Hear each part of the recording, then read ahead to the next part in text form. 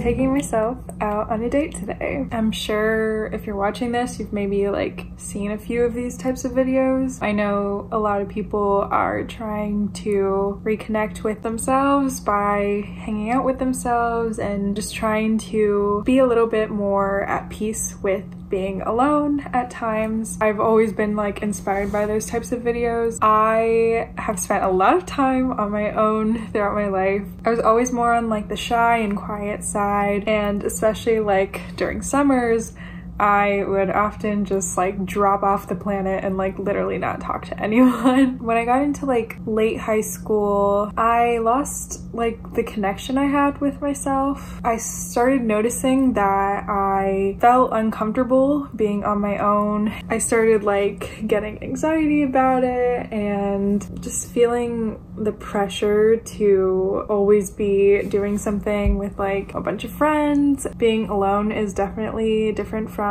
feeling loneliness. I want to incorporate a lot more alone time in my life because I feel like that gives me sort of independence and allows me to feel comfortable with myself, and it's like a good measure of that, like whether or not I can just do certain things on my own. This summer, it's like my goal to be able to just go out and do things on my own. Obviously, it's more comfortable to go out with a friend or even like a few friends. Social anxiety is like very low at that point, but I want to be able to like go out and do nice things for me. So that is kind of where this whole thing stems from. This whole like going on a date on your own, I think, is like especially special. You're showing yourself a certain amount of care and love that you would typically invest in someone else, and this is just putting that all into yourself. And I think that's very important. It's easy to think of like, oh, but I spend a lot of time on my own, just like in bed watching TikTok or like studying or doing work or like just something like that. It's like a different type of care for yourself. This is like specifically you are just doing this because you want to show yourself appreciation and also just learning how to manage with social anxiety. So I'm just going to tell you the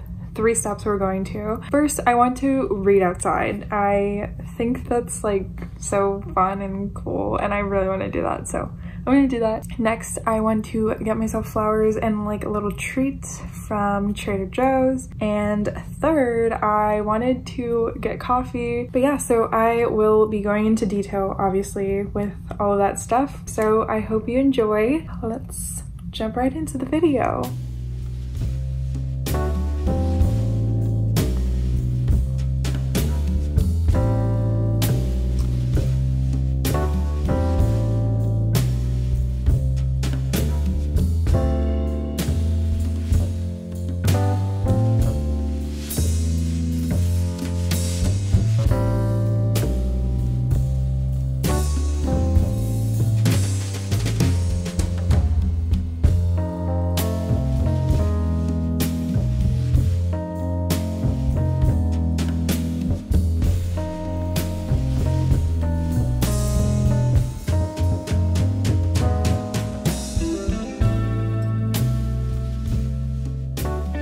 Reading outside. I always love when I see people reading outside, either online or just out in public. I think it's so nice to read outside. I actually went to the beach the other week and I read on the beach like every single day, and it just felt nice, especially for summertime. It's really great to just get outside and read a book. The book I am bringing with me today is A Court of Mist and Fury by Sarah J. Maas. I've read this book like 5 times already, so this is a little reread. But if you don't know, ACOTAR is my favorite series. I feel like I say that every single video now, but it is, and I need to tell someone about it, so I'm telling you. This is the 2nd book in the series, and I absolutely love this book. Rysand.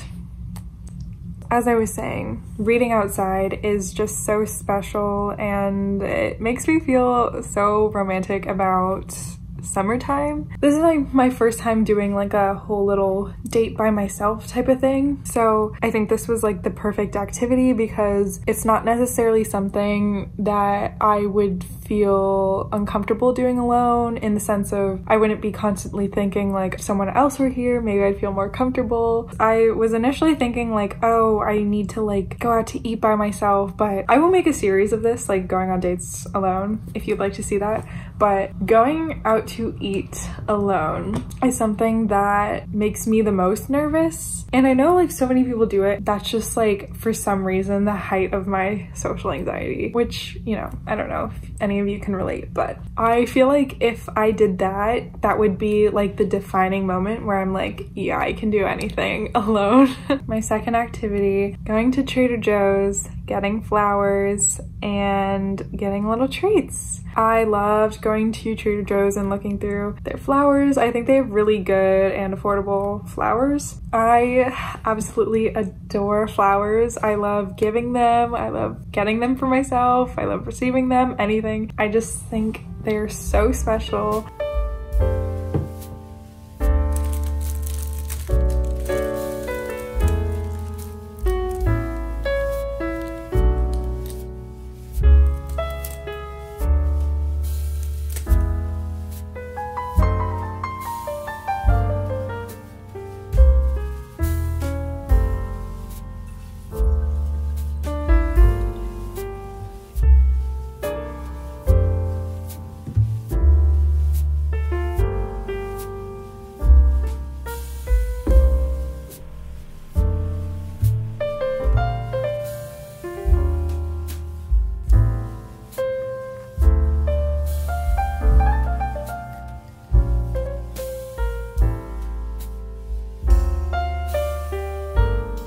Alrighty, the last thing is getting coffee, getting a little something to drink. This is also along the same lines where I feel like I need to have a purpose to like get a coffee. It's a special treat when you go outside, you know, and you get it. And I also actually got one for my friend. I thought I would get her a coffee as well. It's just a nice little treat sometimes, you know, like I treat myself and I treat my friends. Alright, and that is everything I did today in my little date by myself. It was very fun. I really enjoyed doing this. It's a special time, and it's like you're setting aside time to show yourself some self-care, some self-love, and I think that's so important, especially like when things are so stressful and there's a lot going on, or if you're feeling lonely. I think I definitely want to do this again in the future, or like just, you know, do like a little mini series of like going on dates by myself, because I feel like I have a lot to do in terms of being okay with being alone, more specifically